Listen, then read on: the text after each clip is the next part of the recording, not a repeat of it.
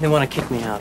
The start of every school year provides a great excuse to revisit one of the most enduring films about high school, 1998's Rushmore. I like your nurse's uniform, Guy. These are OR scrubs. Oh, are they?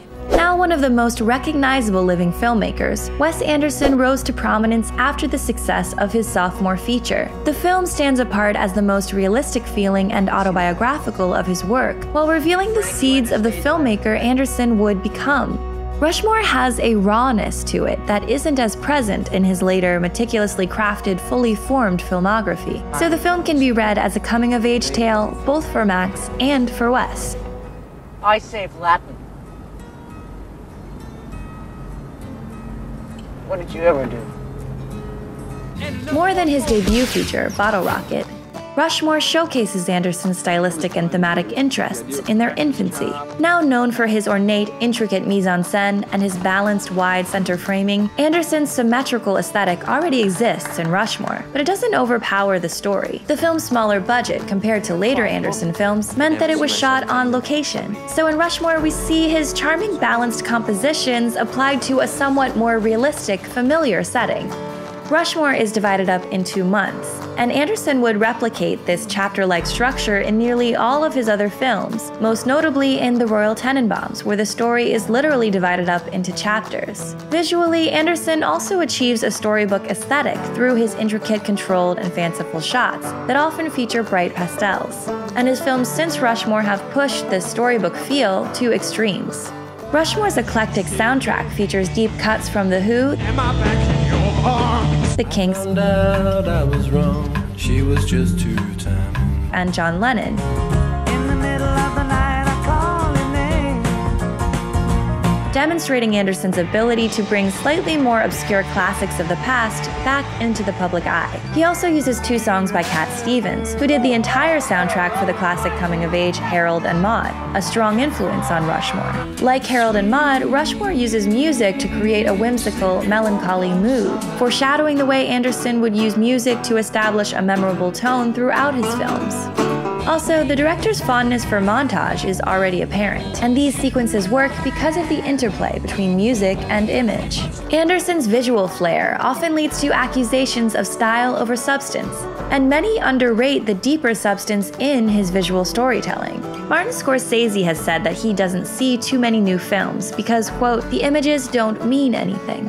But Anderson is a rare exception to that complaint. He uses precise visuals to express emotional beats and externalize his characters' inner feelings. Take, for example, this scene in Rushmore of Max and Rosemary feeding fish in her classroom. As the 2 characters walk and connect, the camera follows them dollying left and frames them in the same window. But when Rosemary mentions her husband, Max is crushed. And as the camera dollies this time, the 2 are framed in adjacent windows, visualizing the divide Max imagines between them.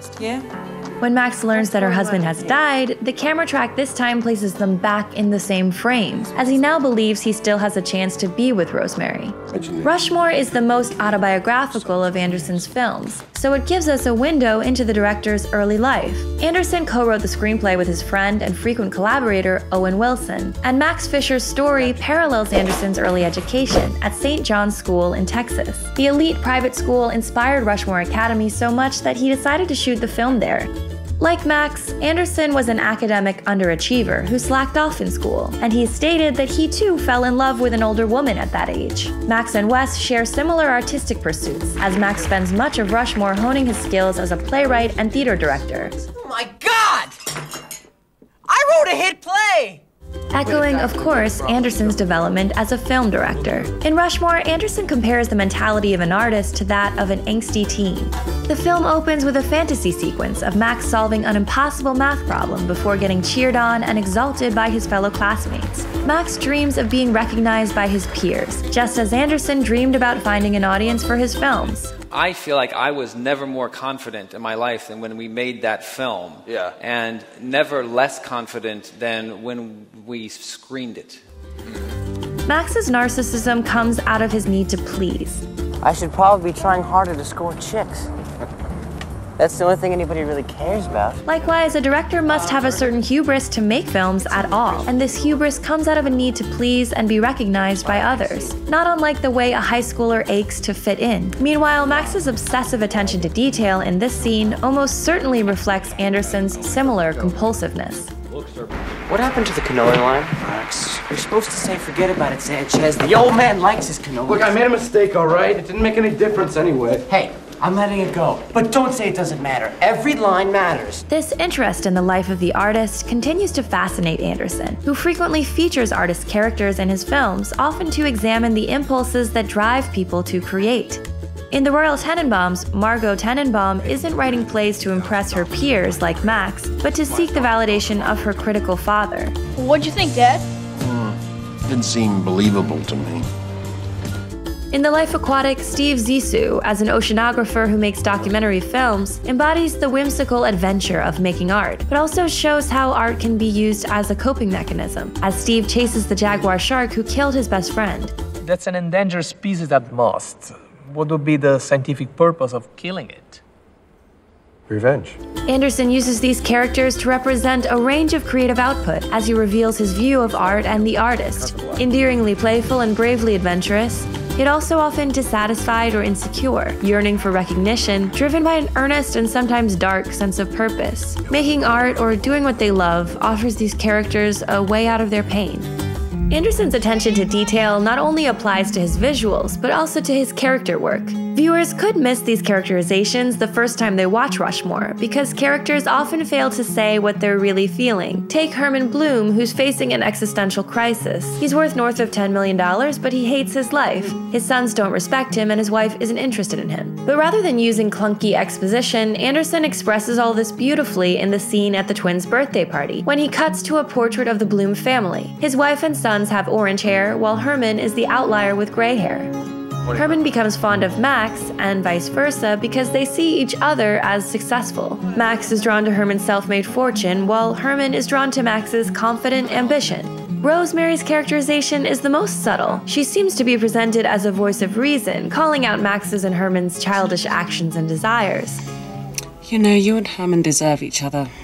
But in reality, she's quite similar to both male leads. The viewer learns more and more about how she was married to Edward Appleby, how he died, how she now teaches at Rushmore because it was his alma mater, and how she's living in his childhood home. What emerges is a sad portrait of a woman who can't get over her husband's death.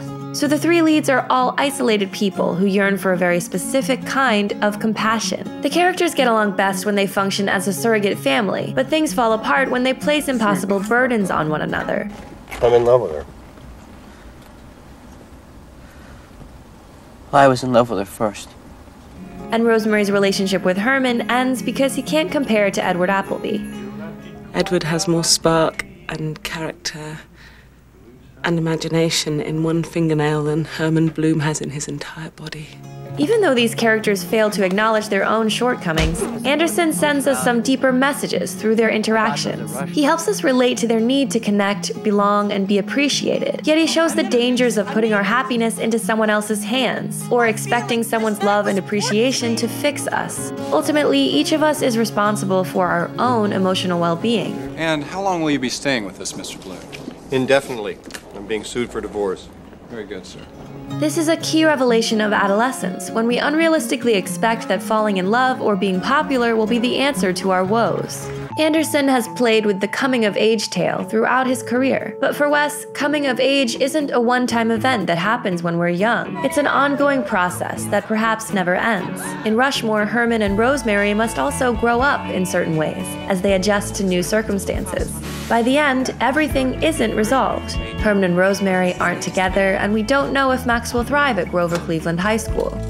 Rushmore succeeds because of this ambiguity, reflecting that life is often messy and not everything works out in the end. Early in the film, Herman asks, "What's the secret, Max?"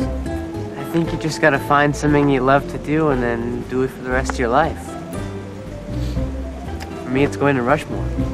Max's answer is absurd and tragic, because his words of wisdom about doing what you love sound pretty solid, but he obviously can't spend his entire life in high school. Rushmore essentially becomes shorthand for a pipe dream, an unrealistic aspiration or a love that got away. So in naming his film Rushmore, Anderson is getting at how we deal with the things we want and can't have. She's my Rushmore, Max. Yeah, I know. She was mine too. We have to become aware of our limitations. We have to accept that some things or people we love get away from us, and not all good things can last. Yet Rushmore still leaves us with hope that by adjusting our expectations, we might be able to carve out a little bit of happiness for ourselves.